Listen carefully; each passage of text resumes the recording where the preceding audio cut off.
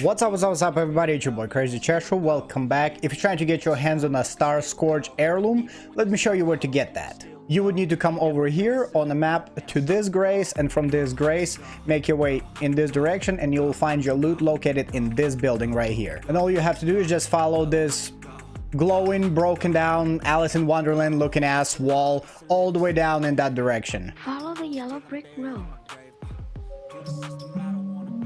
And when you reach this point over here, you're gonna quickly figure out that you cannot go inside because it's locked.